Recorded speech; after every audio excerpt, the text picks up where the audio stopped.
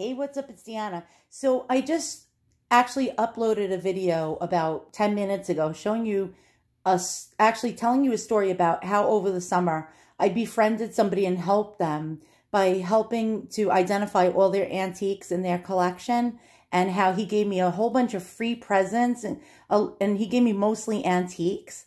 And this was included in that lot of things he gave me for free. And so I'm not a shoe person. Now, I know there's a lot of women that are shoe people, and they're like into total designer shoes. They'll spend $1,000, $2,000 on a pair of shoes or a purse. And I'm not one of those people. Now, I would like a $2,000 like purse that's maybe a Louis Vuitton or a Gucci or something like that. But I could never bring myself to spend that amount of money on a piece of fashion. I'm a little cheap when it comes to clothing for myself. But nonetheless, he gave me these shoes, and I am not actually well versed into designer stuff. And so I looked at these and I said, oh my God, these are beautiful. And he had this guy had, a lot of designer things that were the real deal, because something his great grandfather worked with something to do with a lot of people, wealthy designers and also models in Manhattan back in the 70s, 80s, and 90s.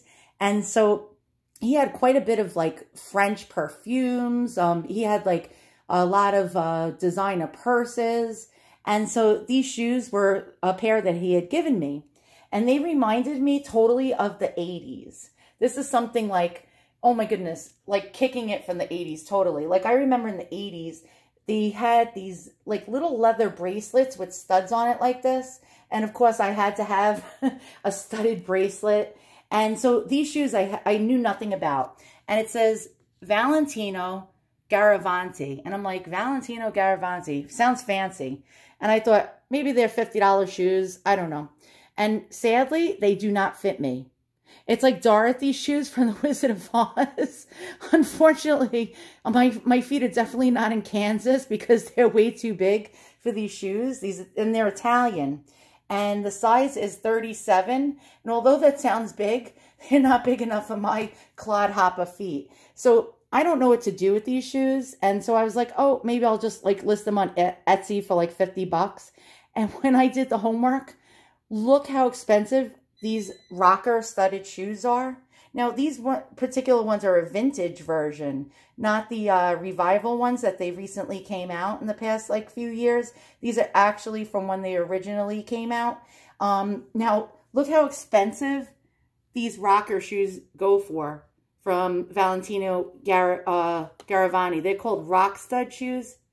And I was like, come on, are you kidding me? There is no way for a pair of shoes. Here's other versions of the Rockstud. And I'm like, come on. You're kidding me. No way.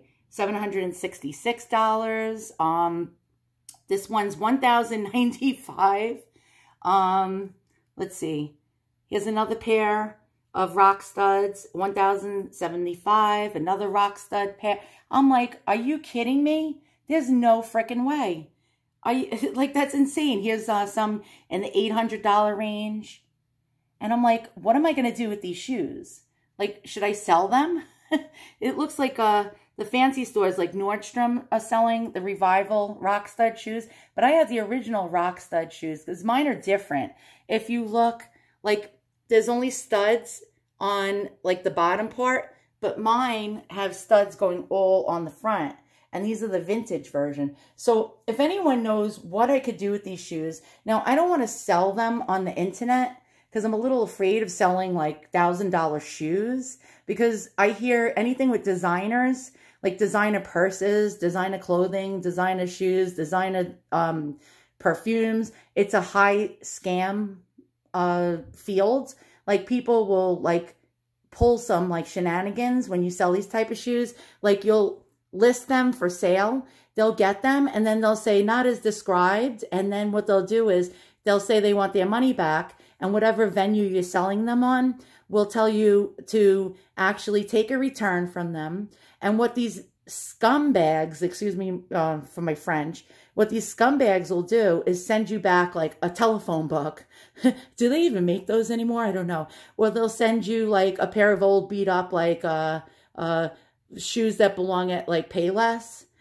And then what'll happen is that you'll end up having to refund them. You can't prove that they actually received your shoes and sent you back a pair of like smelly old sneakers, gym sneakers, and then you'll lose your money and the item. So what should I do? Does anyone know? Write in the comments below. Maybe, is there any way I can sell, because I'm not good at selling designer things because I don't sell designer things.